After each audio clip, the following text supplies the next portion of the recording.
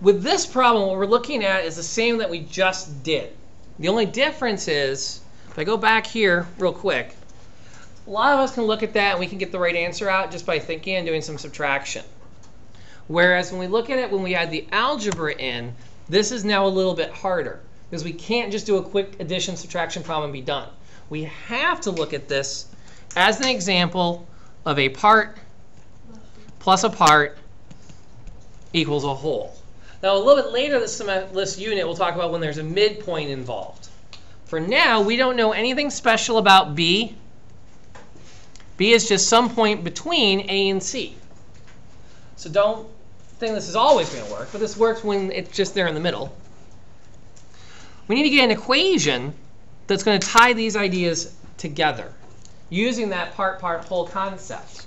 So let's see. Pull somebody at random. 1, 2, 3, 4, 5. You already got called on today. Zach. Where are you? There you are, Chief. Can you give me an equation? That's going to tie these ideas together. This part, and that whole.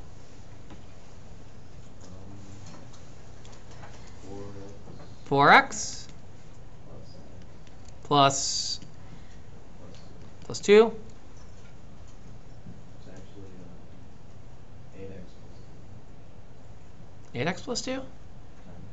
No, not yet. Let's finish the equation. Don't combine terms yet. What's that going to equal? Nah, you're already combining terms. Part plus part has to equal the whole. So that has to equal 3x plus 8.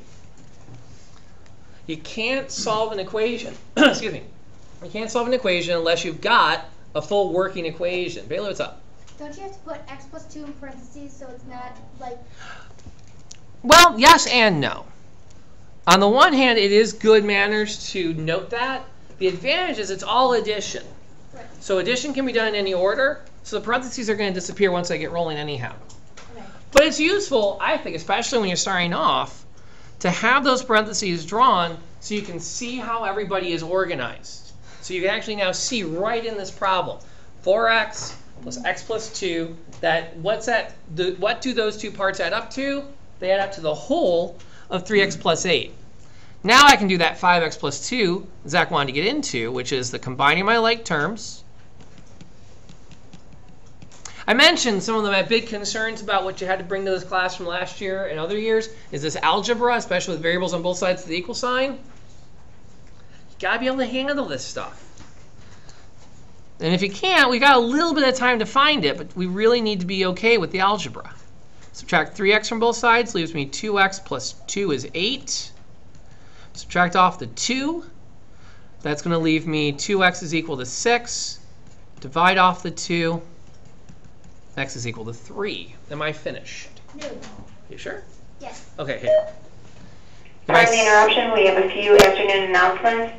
There will be an informational meeting about the fall play this coming Tuesday, September 13th at 2:30 in the auditorium. Audition information will be given out at this time. Everyone is invited.